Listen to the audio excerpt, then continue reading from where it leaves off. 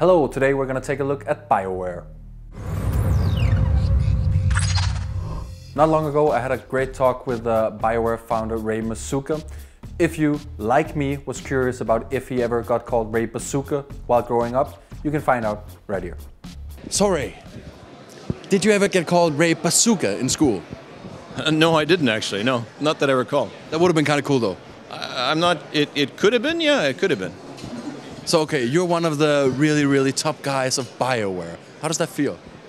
It's a great honor to work with all the talented teams at BioWare. I mean, the people at BioWare are really passionate about games as an art form. They take quality really seriously for our fans, so for me it's a big honor. How important is it for you to be involved in the games you make? It's really important. I mean, all the people at BioWare take it very seriously to focus on quality, and a big part of that is playing the games that we make and making sure we feel confident that they're as high quality as they can be. So I've been playing a ton of Mass Effect 2 recently, and it's an amazing experience. Like the intensity is over the top. I think fans are going to be blown away with the quality. Is that the game you're like mostly excited about this year? I'm excited about all of our games, actually. I mean, there's a lot of competitive products that I'm excited about too. I have a big stack of games I'm wanting to play, but right now I'm focused on ME2. But I'm excited about Dragon Age launching in Europe later this week, November 6th, on PC and 360 and PS3. I'm excited about Mass Effect 2 on 360 and PC early new year, and I'm excited about Star Wars: The Old Republic coming up at an unannounced date, but it's coming soon. So we're excited about that as well.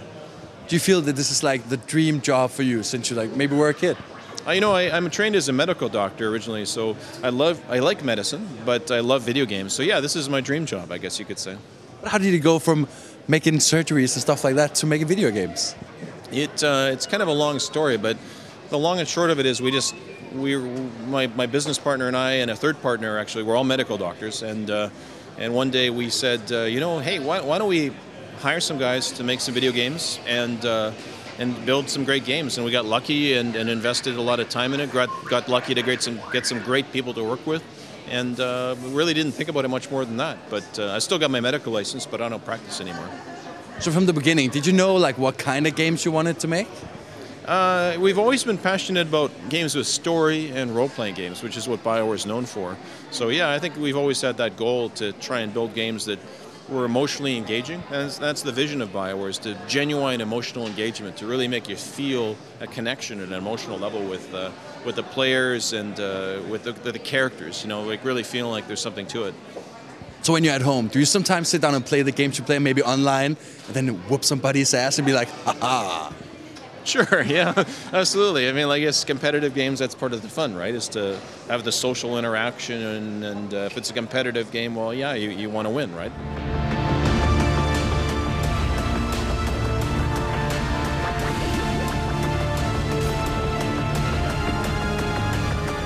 Is there a hope or a vision for maybe a next game in the whole BioWare family?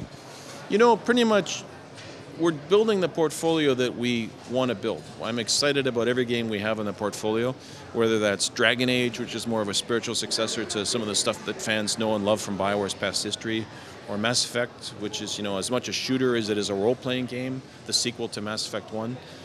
Star Wars: The Old Republic, which is an amazing MMO, story-driven MMO, fully voiced in the Star Wars universe and the universe of Knights of the Old Republic, building with our partners at LucasArts. Then some other stuff as well that we haven't announced yet. And I think they're all different and unique, and that's pretty exciting. I think it's fun to have a portfolio that allows different kinds of fans to play our games and really access great stories and emotionally engaging moments.